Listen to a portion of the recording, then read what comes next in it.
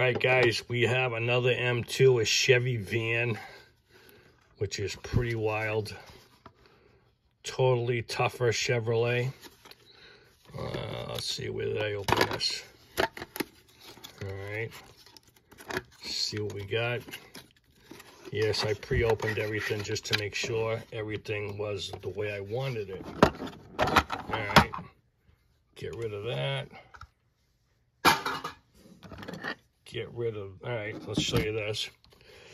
71 Chevrolet van G10. I think it says G10. All right, really wild looking van.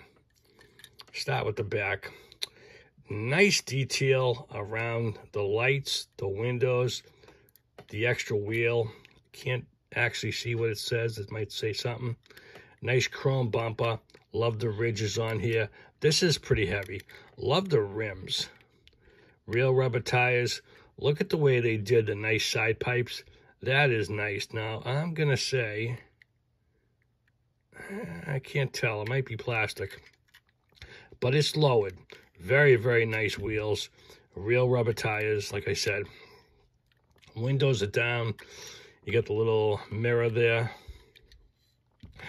Great looking design. You got the mirrors, the chrome bumper, the emblem, the lights, the marker lights. Everything's where it should be. This is definitely a top shelf piece for me. And, you know, I've heard someone say they're not actual Hot Wheels for racing. It's more of a model. And that's cool for us old guys. Absolutely, because this thing is wild. This is a wild looking piece, and I love that. Sunny Days van. That is something. Absolutely. It's got the cool factor. That's all I can say. Thanks for watching, guys.